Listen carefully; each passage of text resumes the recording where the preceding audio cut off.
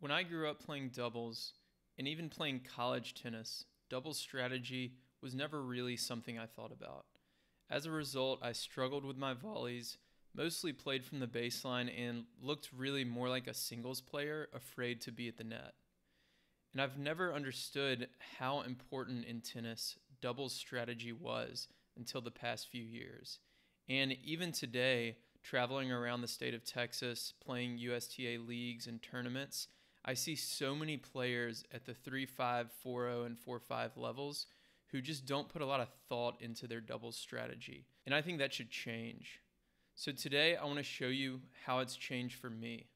Specifically, I want to share the doubles strategies I've focused on over the past few years to become a better and more confident doubles player. These strategies have actually helped me go from a low-level 4-5 doubles player to playing open-level tournaments. And in this video, you'll learn these strategies and how to implement them in your own doubles matches so that you can level up your game too.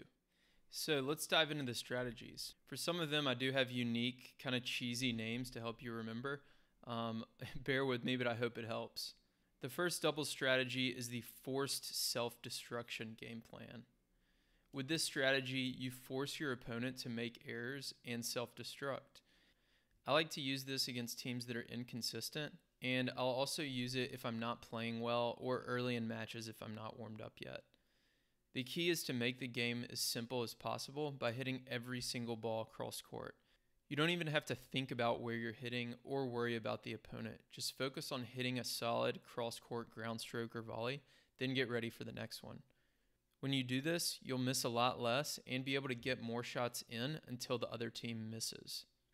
I used this a few months ago actually in a mixed match against a few college players, and they had way bigger shots than my partner and I, but after the third or fourth ball, they'd usually miss. So we won the match without hitting very many winners at all. Next is the seek and destroy strategy. If you've watched my video on how to beat a doubles team that lobs, then this will be familiar to you. To execute this strategy, you simply test out different shots on your opponent until you find their weakness. Then once you find the weakness, destroy it. A few things I like to test are high topspin to their weaker side, slow slices to the backhand, and backhand volleys. Maybe you find that they have trouble with low slices, so you keep hitting low slices until they make an adjustment. Many people abandon the strategy too early because they lose 1 or 2 points, but make your opponent beat you several times in a row before you change it up. Tennis doubles strategy number 3 is to double down on your own strengths. Now, this one seems obvious, but it makes for a good in-match thought experiment. Many people think about how to fix what they're doing wrong during doubles matches instead of doubling down on what they're doing right. For example, if I'm missing a lot of backhands, which is my weaker shot, I used to try to fix it during the match. Really, I have practice to work on my backhand. Now, instead, I simply find ways to run around it or get to the net so I don't have to hit backhands. You can use strategies like the Australian formation or the serve and volley technique to try to hide your weaknesses. Figure out how to do more of what you're good at and less of what you're not so good at. And then you can use practice to work on that backhand. The fourth strategy is actually my favorite, although sometimes it can be a little costly. I call it the F it, I'm gone strategy. Or if you want something a little nicer, you can call it the give 'em the line tactic.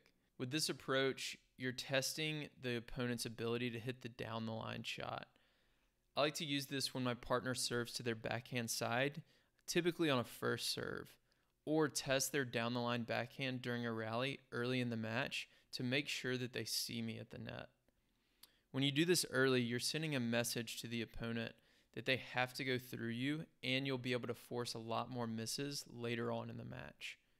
You have to poach early before they start their swing and make them go down the alley.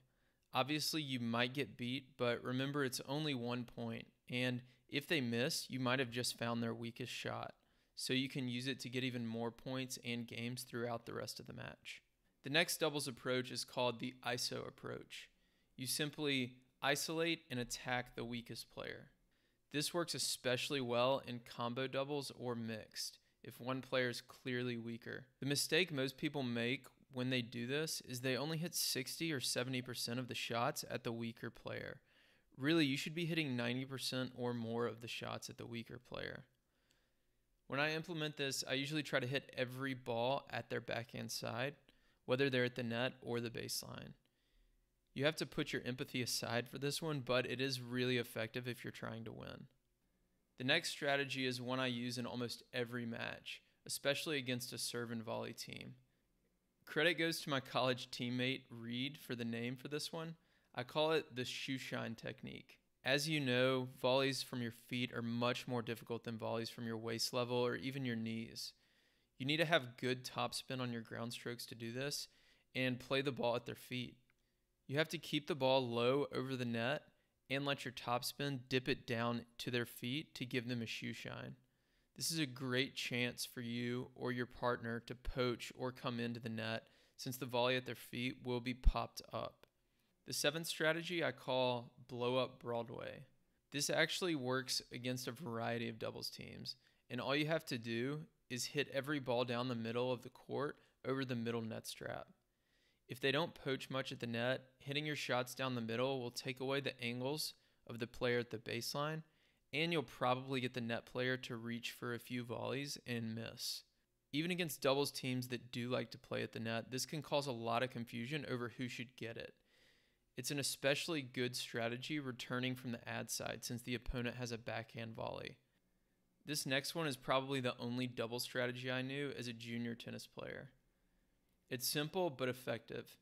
It's the deep topspin to the backhand. It works against baseline teams because it gets them on their heels, hitting their weaker shot. It also gives you an opportunity to come into the net or poach and force a difficult down the line shot. This part I didn't do as a junior, but have found it works really well in singles and doubles.